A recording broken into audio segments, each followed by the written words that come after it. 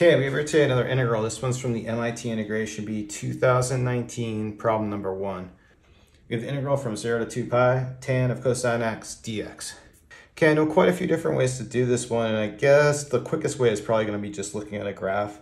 From a graph, you're going to be able to see the answer just visually. What I want to do is just going to be a couple seconds slower because we need to do this check. I want to do this check for f of x plus pi on this. We'll be calling the whole integral here. This will all be our f of x. And if we can get this check to work where this is going to be minus f of x, then the whole integral is going to be 0. And for this one, it's really useful to know a couple of trig identities. So for cosine x plus pi, this is just going to be the same thing as minus cosine x. So doing our check for f of x plus pi, we have just tan of cosine x plus pi. No, not pi plus pi, that doesn't make any sense. X plus pi over here, okay. And then if this is gonna be minus cosine x, what we can do is tangent is an odd function, which is gonna allow me to take the minus sign and bring it up front here. So we have minus tan cosine x, but that's just gonna be the same thing as minus f of x. And so this check is true, and so our whole integral is just 0. And now if you want to see how this works, what we can do is we can just kind of do this out the long way because it's still not going to be very long to just break it up and show how this goes. So what we want to do is we want to break this up on pi, just breaking the upper bound in half. So if we do this, so we have one integral going from 0 to pi of tan cosine x.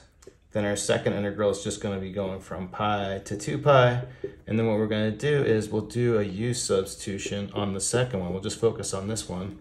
And for the substitution, all I want to do is adjust the bounds so that it looks like this. So for that, what we just need to do is take x and subtract pi from it. We can solve for our value for x. So x is going to be u plus pi. Take a derivative, we have dx is going to be equal to du. So then we'll just update this integral right here and bring it down. What's going to happen on this is going to become, now we're going from 0 to pi on this. We get, if we just substitute in our x value right here, this is going to become tan cosine u plus pi.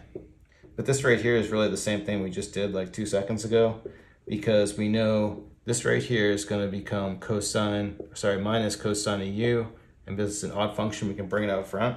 So what we'll do is we'll take the minus sign all the way out front of the integral. Rewriting this in terms of u, this is going to become tan cosine u du. But then let's change our variable back to x, because the definite integral, I can change the variable, so we'll make this cosine x dx. Bring this one down. But now this integral here is exactly the same as this integral here. We subtract them, and we get back to our solution of just 0. Okay, there you go. Really quick one from MIT 2019. Thanks everyone for watching. Have a good day.